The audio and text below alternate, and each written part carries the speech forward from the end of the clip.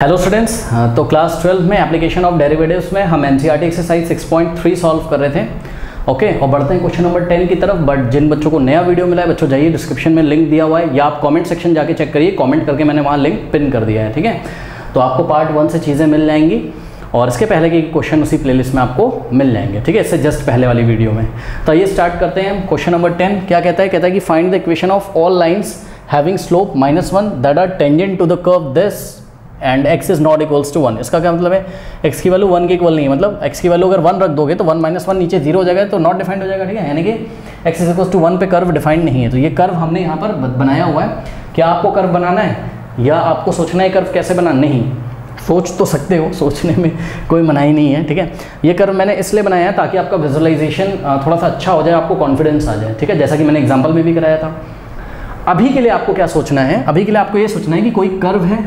ठीक, ये मैंने जानबूझ के बना के रखा है, इस पर हम बाद में कमेंट करेंगे। तो ये कोई कर्व है और इस कर्व के किसी पॉइंट t से टेंजेंट जाती है। ठीक है, ये जो टेंजेंट है ये कहाँ से पास करती है? x1, y1 से। तो गौर करिएगा, ये पॉइंट टेंजेंट पे तो लाई कर रहा है, ये कर्व पे भी लाई कर रहा है। तो इन्होंने क्या बोला है कि find the equation of all lines, और ये लाइन्स जो कर्व को टच कर रही होंगी।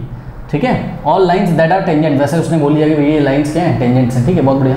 अब टेंजेंट्स की बात करिए उसने, यानी कि एक से ज़्यादा टेंजेंट है। तो मैं मन में क्या सोचूंगा? मैं मन में सोचूंगा भाई चलो पहले मैं एक टेंजेंट की बात करता हूँ। तो मैंने क्या बोला? मैंने बोला let the tangent touches the curve at x1, y1।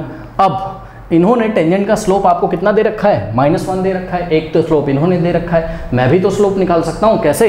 dy/dx eight x1, y1 से, एट x1 से। ठीक है, तो जो मैं स्लोप निकालूंगा और जो इन्होंने दिया उसको आपस में इक्वल रख दूंगा तो x1 की वैल्यू आ जाएगी, और उस x1 को ले जाके मैं कर्व में पुट कर दूंगा, क्योंकि x1 y1 कर्व को भी सेटिस्फाई करेंगे, तो y1 की वैल्यू आ जाएगी। आइए देखते हैं जरा क्या होता है। तो ये आपका कर्व दिया हुआ है y is equals to 1/x - 1। तो इसको हम ऐसे भी लिख सकते हैं, y इज इक्वल्स टू ये x - 1 को ऊपर ले जाओगे तो क्या हो जाएगी? इसकी पावर -1 हो जाएगी कि नहीं हो जाएगी? अरे भाई अभी नीचे 1 है, ऊपर जाएगी तो इसकी पावर -1 हो जाएगी। ऐसा मैंने इसलिए किया ताकि डेरिवेटिव निकालने में ईजी हो। तो differentiating both side with respect to x, dy/dx is equals to, इसका डेरिवेटिव क्या होता है बताओ? -1 आगे आ जाएगा, x - 1 की होल पावर, -1 में -1 करोगे -2। तो पहले पूरे का किया, अब अंदर का करोगे, यानी कि dy/dx ऑफ x - 1। x का डेरिवेटिव 1 और 1 का 0, 1 - 0 1 होता है, जिसको हमने नहीं लिखा। ठीक है, तो dy/dx is equals to -1 upon, अब वापस इसको नीचे भेजो तो इसकी पावर क्या हो जाएगी? पॉजिटिव हो जाएगी। यानी कि x जैसे करना हो डेरिवेटिव आप वैसा कर लो। मैंने इसलिए ऐसा कर दिया ताकि मुझे क्वोशिएंट रूल ना लगाना पड़े। ठीक है, तो ये हो गया। ठीक, तो -1 अपॉन x - 2 का होल स्क्वायर। तो ये आपका क्या आ गया? dy/dx। Now we will find dy/dx eight x is equals to x1। तो इसमें x की जगह अगर हम x1 रख दें, ठीक है, तो क्या आ जाएगा? x1 - 2 का स्क्वायर। करेक्ट, यही क्या होता है? Slope of the tangent at the point x1, y1। और स्लोप उन्होंने हमको कितना दिया हुआ है? -1। यानी कि इस क्वांटिटी को उठा के हम किसके इक्वल रख देंगे? -1 के। एक देखो मेरे से गलती हो गई बच्चों। क्या गलती हो गई मेरे से? कि जब मैंने यहाँ से इसको कॉपी किया, ठीक है, तो यहाँ पावर क्या हो जाएगी? पॉजिटिव x - 1 है ना, तो ये थोड़ी ना चेंज रहेगा, यहाँ पे x - 1 ही होगा।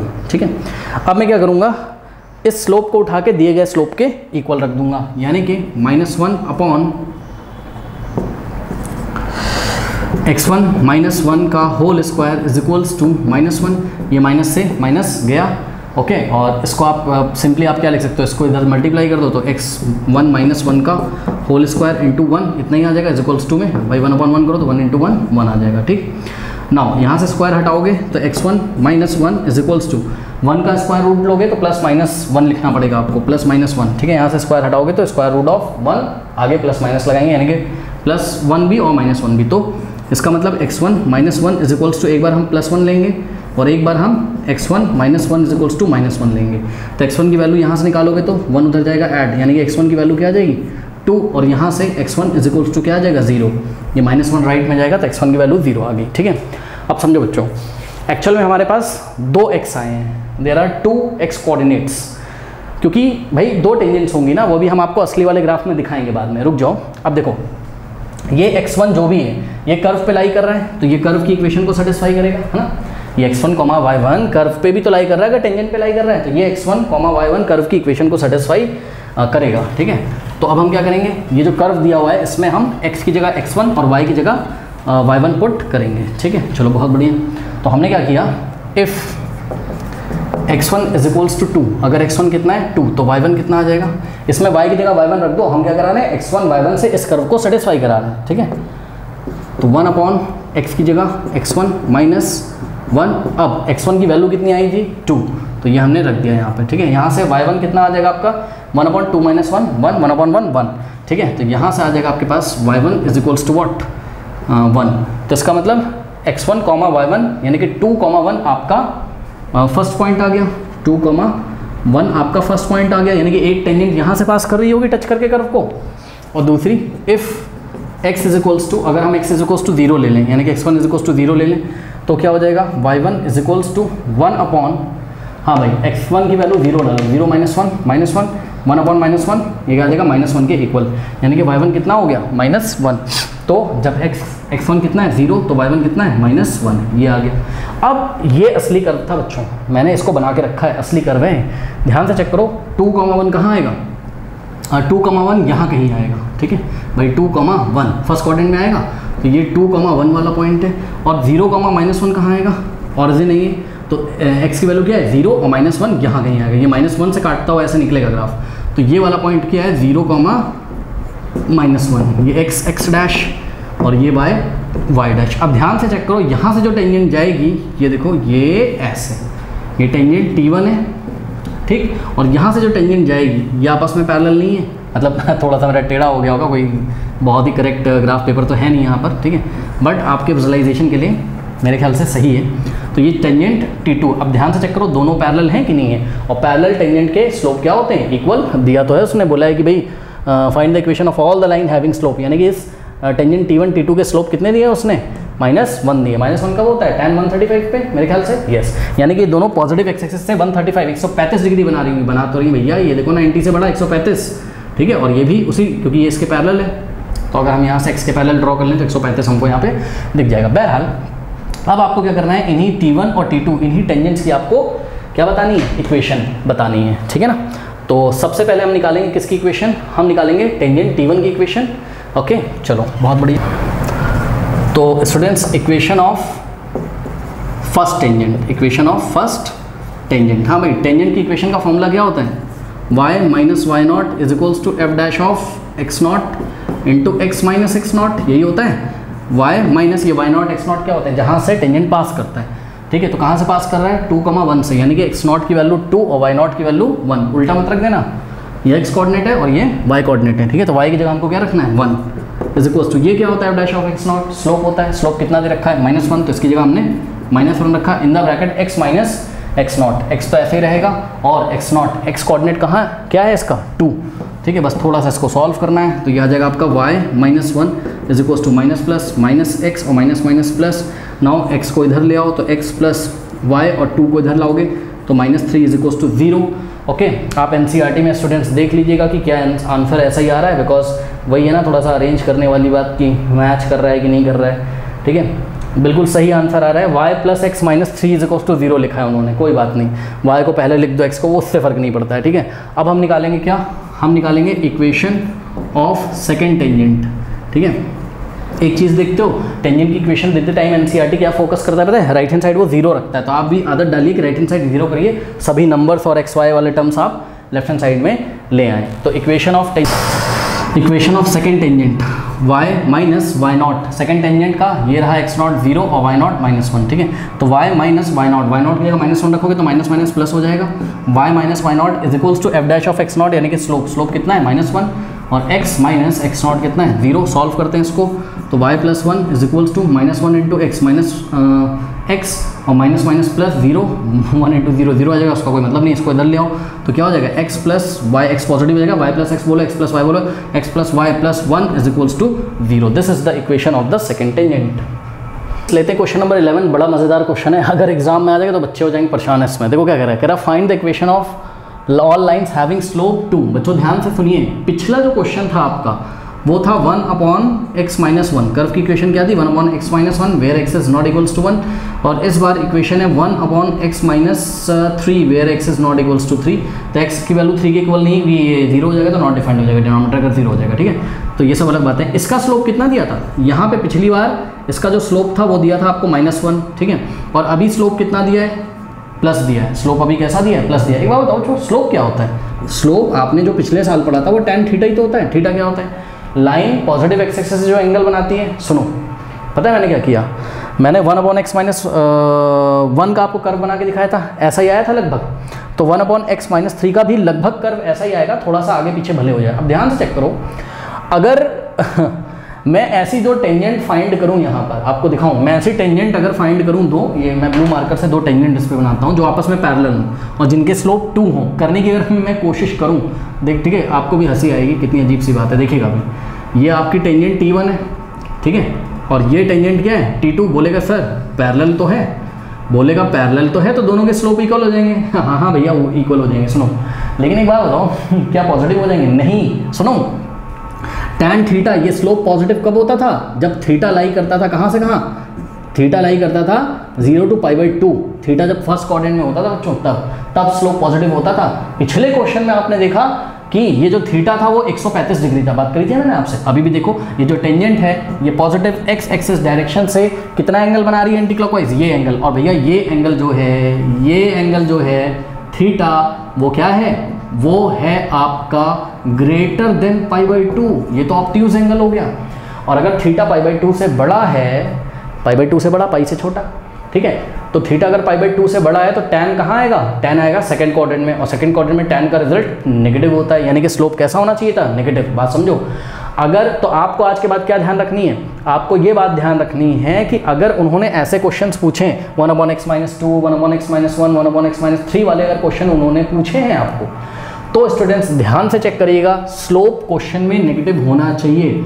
अगर क्वेश्चन में स्लोप नेगेटिव नहीं दिया हुआ है तो आप तुरंत समझ जाइएगा कि ऐसा पॉसिबल ही नहीं है, ऐसा पॉसिबल नहीं है, यानी कि ये क्वेश्चन भी पॉसिबल नहीं है, नॉट पॉसिबल। अब बच्चा बोलेगा सर मुझे तो कर्व पता ही नहीं, मुझे कैसे पता चला कि ये पॉसिबल नहीं। बात समझो ना, अगर ऐसा होता तो भैया एंगल कैसा हो जाता, π/2 से बड़ा, तो स्लोप नेगेटिव होना चाहिए, बट इन्होंने स्लोप पॉजिटिव दिया है। तो बोलेगा मुझे तो कर्व नहीं पता, मैं कैसे करूँ। सुनो, आपको जैसे सिखाया गया आप वैसे करते जाओ, सही है, आपको जवाब खुद ही मिल जाएगा। आइए मैं दिखाता हूँ आपको कि आपको जवाब कैसे मिलेगा। ये तो हमने आपको विजुलाइज करा दिया।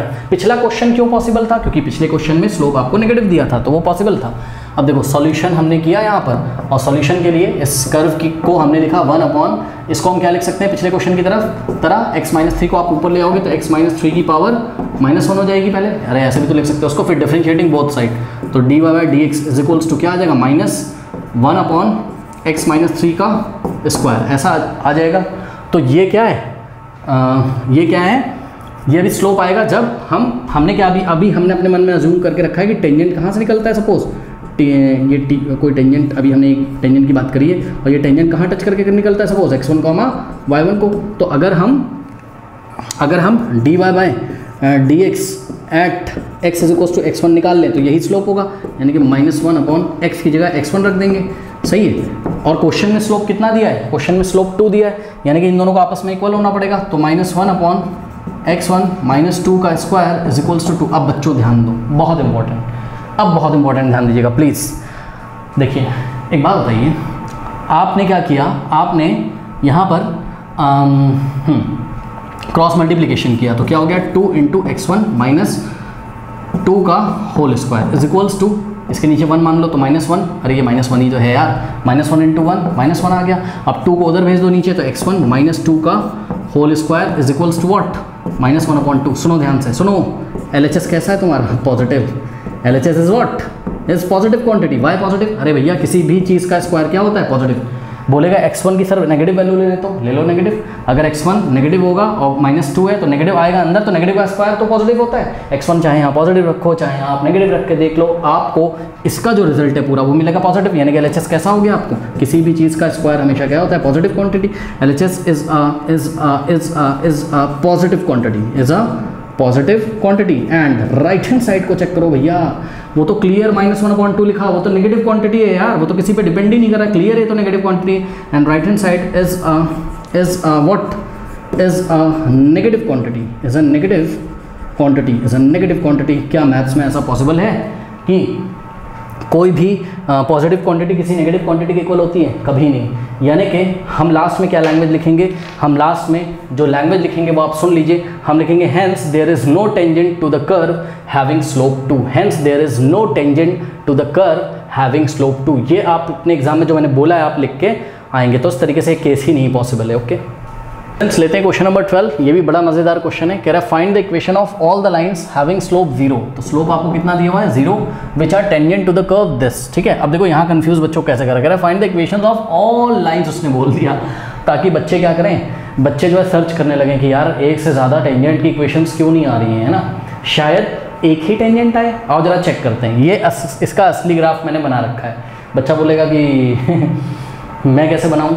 आप टेंशन मत लो, बस विजुअलाइजेशन के लिए मैंने बनाया हुआ है। ठीक है, आप कोई रफ कर्व बना लो, आप कोई रफ कर्व बना लो और सोचो कि कोई कर्व है और उस कर्व का इक्वेशन क्या है, मतलब ये कर्व का इक्वेशन है। ठीक है, तो यही y है जो कर्व आपको दिया है और इस पर एक टेंजेंट पास करता है कौन से पॉइंट से, टेंजेंट T1 है कोई एक टेंजेंट की, पहले तो बात करो आप। ठीक है, x1, y1 से पास करता है। ठीक, अब ध्यान दें, ये जो कर्व की इक्वेशन है इसको हम क्या लिख सकते हैं, इसको ऐसा ब्रैकेट लगाया, ऊपर भेज दिया तो क्या हो गया, x² माइनस 2x प्लस 3 की होल पावर। भाई नीचे अगर कुछ नहीं तो पावर 1 है, ऊपर जाके पावर -1 आ गया और ये चीज़ 1 से मल्टीप्लाई हुई तो इतनी आ जाएगी।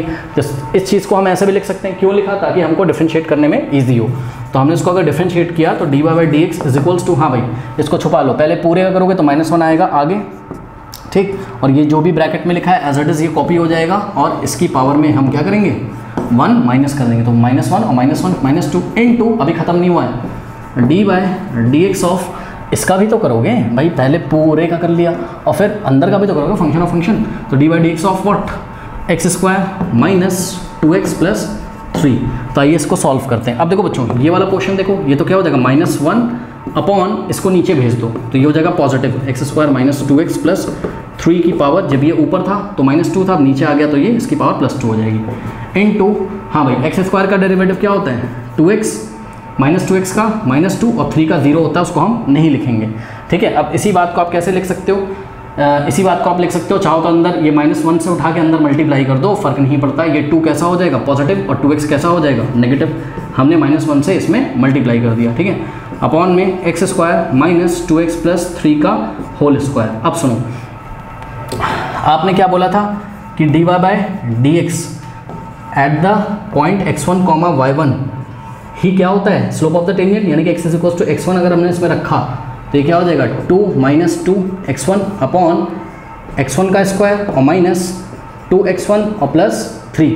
ठीक है, अब यही क्या आ गया स्लोप ऑफ द टेंजेंट। लेकिन स्लोप ऑफ द टेंजेंट आपको कितना दे रखा है क्वेश्चन में 0, यानी कि इसको उठा के हम 0 के इक्वल रखेंगे तो शायद हमें x1 मिल जाए, यानी कि 2 minus 2x1 upon x1 square minus 2x1 plus 3 is equals to 0। अब बच्चे इसको भी नहीं सॉल्व कर पाते हैं। अरे यार सिंपल सा फंडा है, सुनो एक बात बताओ, अगर हमने बोला कि भाई m अपॉन समथिंग 0 आ रहा है तो आप बोलोगे नीचे n थोड़ी ना 0 हो जाएगा यार, m 0 होगा बिकॉज 0 अपॉन समथिंग ही तो 0 होता है, तो m को 0 होना पड़ेगा हमेशा। अगर समथिंग अपॉन समथिंग 0 है तो न्यूमरेटर को 0 होना पड़ता है, ये थोड़ी ना हो जाएगा 0, तो ये तो 0 नहीं होगा, इसको 0 होना पड़ेगा, यानी कि 2 माइनस, या आप एक काम करो इसको क्रॉस मल्टीप्लिकेशन से उधर भेज दो, जो करना है कर लो। तो 2 minus 2x1 is equals to what 0, इसको उधर भेजो तो 2 इज इक्वल्स टू, ये जाके उधर पॉजिटिव हो जाएगा, 2x1 नेगेटिव था उधर जाके पॉजिटिव, डिवाइडिंग बाय 2 से 2 कटा, इधर 1 आ जाएगा, 2 से 2 कटा, तो x1 की वैल्यू क्या गई 1। अब एक बात बताओ मुझे, क्या x1 की 2 वैल्यूज आई इस बार, नहीं आई है ना, तो बताओ 2 टेंजेंट कैसे हो जाएंगे। यानी कि अगर x1 की एक ही वैल्यू है और ये x1 y1 टेंजेंट पे भी लाई करते थे, कर्व पे भी, तो ये कर्व की इक्वेशन को भी सेटिस्फाई करेंगे। यानी कि y1 अगर आपको निकालना है तो आप कहाँ से निकाल सकते हो, कर्व से जाके। तो हमने क्या किया, इस x1 y1 को ले जाके कहाँ पुट कर दिया, कर्व में पुट कर दिया। ठीक है, x1 तो आ चुका है मेरा, कितना आया है 1, और एक ही x1 आया है, ध्यान से समझिए जरा। तो y1 मेरा कितना जाएगा, यहाँ पे कर्व में x की जगह x1, y की जगह y1 रखो, क्योंकि x1 y1 कर्व को सेटिस्फाई करेंगे। तो y1 is equals to 1 upon x की जगह x1 का स्क्वायर माइनस 2x1 और प्लस 3, करेक्ट, की होल पावर 1 लिखने की जरूरत नहीं है। अब x1 की वैल्यू डाल दो इसमें, क्या हो जाएगा 1 अपॉन, हाँ भाई x1 का स्क्वायर, x1 कितना है तुम्हारा 1 है, x1 कितना है 1, तो 1 का स्क्वायर 1 माइनस 2 इंटू x1 यानी कि 2 इंटू 1 2 और प्लस 3। तो सॉल्व करेंगे इसको, मेरे ख्याल से कितना आ जाएगा, ये आ जाएगा 1 माइनस 2 माइनस 1 प्लस 3 2, तो 1/2 आ गया y1। यानी कि आपका जो टेंजेंट है वो कहाँ से पास कर रहे हैं 1,1/2 से। दिखाऊं, आओ जरा, ये असली ग्राफ था। अब ध्यान चेक करो, ये x एक्सिस, ये y एक्सिस, ठीक है, ये 0 है, ओरिजिन 0,0, यहाँ कहीं 1 है। ठीक है, तो ध्यान चेक करो, अगर यहाँ कहीं 1 है तो 0 1 के मिडिल में क्या आएगा 1/2। अरे यार 0 1 कि बीच में तो 1/2 यानी कि 0.5 आएगा, ठीक है। और ये वाला पॉइंट कितना है, ये वाला पॉइंट है सपोज हाँ 1, ठीक है। तो चेक करो 1, 1/2, यही वाला पॉइंट तो क्या है 1, 1/2, ठीक है। और यहीं से जो टेंजेंट जाएगी वो x एक्सिस के पैरेलल होगी, ये आपकी x एक्सिस है, ये x डैश है, ठीक है। तो यहीं से जो टेंजेंट पास करेगी कहाँ से 1, 1/2 से, वही तो x एक्सिस के पैरेलल होगी भैया। और जो टेंजेंट या कोई भी लाइन x एक्सिस के पैरेलल होती है उसका स्लोप कितना होता है 0। यही तो बोला था क्या कि find the equation of all the lines having slope 0। तो भैया ये x एक्सिस के पैरेलल तो इसका स्लोप कितना हो जाएगा 0 हो जाएगा, बात समझ में आई। तो स्लोप ऑफ द टेंजेंट 0 इन्होंने दिया हुआ है, ठीक है। तो स्लोप आपको इस टेंजेंट का कितना दिया हुआ है इन्होंने 0 दिया हुआ है। और ये टेंजेंट पास कहाँ से कर रही है 1, 1/2, यानी कि आपको x1 y1 या x0 y0 आप कुछ भी बोल दो। तो ऐसी टेंजेंट जिसका स्लोप हमको पता हो, ठीक है, और वो पास कर रही हो किसी पॉइंट से, तो उसकी इक्वेशन नहीं निकाल सकते हो आप। Slope of the equation of the tangent हम निकाल लेंगे। कौन से फॉर्मूले से निकाल लेंगे देखते हैं ज़रा। तो इसको हम निकाल लेते हैं y minus y0 is equals to f dash of x0 in the bracket x minus x0, ठीक है। x0 y0 क्या होते हैं, जहाँ से ये पास करती, कहाँ से पास करी 1, 1/2 से।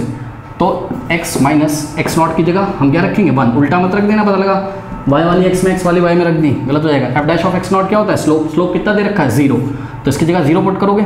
y minus y0, what is y0, ये y1 जहाँ से वो पास कर रहा है उसका y coordinate 1/2, right hand side 0 into something 0, तो y minus half is equals to 0, तो y is equals to half जाएगा राइट में तो पॉजिटिव, तो y is equals to 1/2, y is equals to 1/2 क्या होता है y is equals to something x के पैरेलल होता है।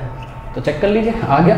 This is the required equation of your tangent whose slope is what 0। और एक ही टेंजेंट आएगी, ध्यान दीजिए, मैंने कर्व से भी आपको वहाँ पे प्रूफ कर दिया, दूसरी टेंजेंट तो पॉसिबल ही नहीं है, ठीक है। कैसे नहीं पॉसिबल है, कोई बोलेगा हम तो बनाएंगे टेंजेंट, बना लो टेंजेंट, यहाँ पे बनाओगे टेंजेंट, लो बनाओ, ठीक है। ये इस पॉइंट को टच करके जा रही है, लेकिन भैया ये एक्स एक्सिस के पैरेलल नहीं है, ठीक है।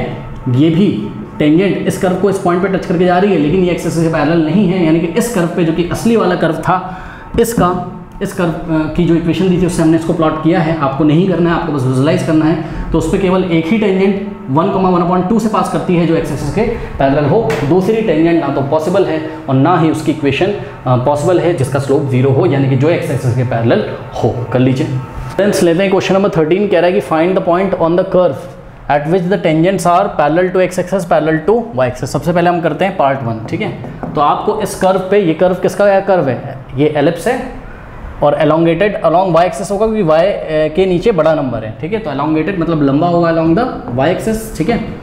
तो एक काम करते हैं कि पार्ट 1 करने के लिए आपको ऐसे पॉइंट निकालने हैं जहाँ पर टेंजेंट क्या हो एक्स एक्सिस के पैरेलल हो। तो कुछ ऐसा होगा, एक टेंजेंट यहाँ से जा रही होगी, भाई यही टेंजेंट तो ये एक्स डैश यानी कि एक्स एक्सिस के पैरेलल है, और ये दूसरी टेंजेंट है, यानी कि आपको कौन से पॉइंट निकालने हैं, ये वाला और ये वाला पॉइंट निकालना है। कैसे निकालोगे ये पॉइंट्स, एक काम करते हैं, ये जो कर्व की इक्वेशन है इसको डिफरेंशिएट कर देते हैं विद रिस्पेक्ट टू एक्स। तो करते हैं x² upon 9 plus y² upon 16 is equals to 1। Now differentiating with respect to x both side. तो x² का क्या हो जाएगा 2x अपॉन में 9 तो रहेगा ही, और प्लस y² का डेरिवेटिव 2y, और साथ में क्या होगा dy/dx, और 2y के नीचे क्या आ जाएगा 16 इज इक्वल्स टू 1 का कितना हो जाएगा 0, करेक्ट। 2 1 और 2 8 जा, तो ये हो जाएगा आपके पास क्या y upon 8 into dy/dx, y upon 8 into dy/dx is equals to 0, और ये जाएगा राइट में तो क्या हो जाएगा माइनस में, -2x अपॉन 9, करेक्ट। तो यहाँ से हो जाएगा आपके पास dy/dx इज इक्वल्स टू 8 इधर मल्टीप्लाई कर दो आप ले जाके y को नीचे, यानी कि 8 इधर होगा तो -16, 2 8 16 x अपॉन 9 इंटू वाई, ये कुछ ऐसा हो जाएगा 9 इंटू वाई, ठीक है। But according to the question क्या कि tangent are parallel to x axis, इसका मतलब स्लोप ऑफ द टेंजेंट कितना होगा 0, स्लोप ऑफ द टेंजेंट कितना होगा 0। तो यही जो dy/dx होता है यही तो स्लोप होता है। बच्चे बोलेंगे एट x1, y1, अरे यार रख दो ना पॉइंट, क्या दिक्कत है, मैंने नहीं रखा, जाओ, ठीक है। x और y की वैल्यू आपको यहाँ से निकालनी है, ठीक है।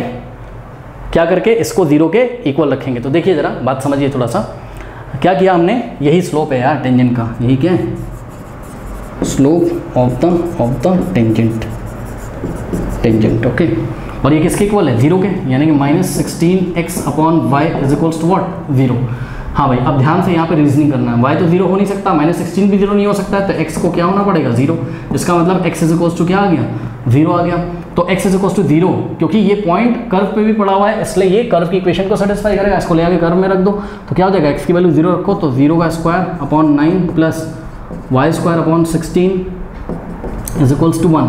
0 का स्क्वायर अपॉन 9 0 हो जाएगा, और Y square is equals to क्या हो जाएगा यहाँ पर 16 उधर जाएगा, तो y is equals to what, +-4।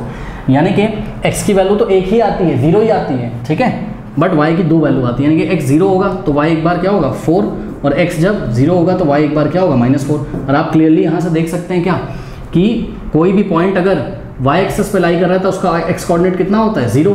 तो ये टेंजेंट यहाँ से पास कर रही है, ठीक है, और ये पॉइंट कहाँ लाई कर रहा है, y कोऑर्डिनेट पे, तो 0,4 ये रहा, क्योंकि यहाँ ऑरिजिन, तो ऑरिजिन के ऊपर +4, ऑरिजिन के नीचे -4, 0,-4 यहाँ रहा, ठीक है ना।